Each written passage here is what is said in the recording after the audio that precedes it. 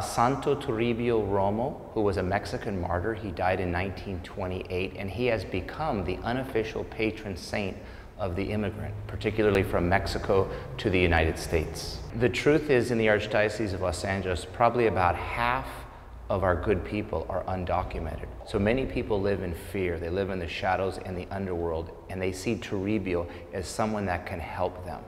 When I was touching Saint Toribio, I felt emotion, and I cannot explain what kind of emotion, but made me cry. He moves people.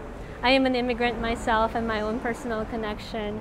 While I am praying, I remember times when my family just had to change our lives here in America. We are an incredible part of America now, but I think that's what he does. He reminds us that we are just like immigrants. Everyone here in the U.S. is an immigrant.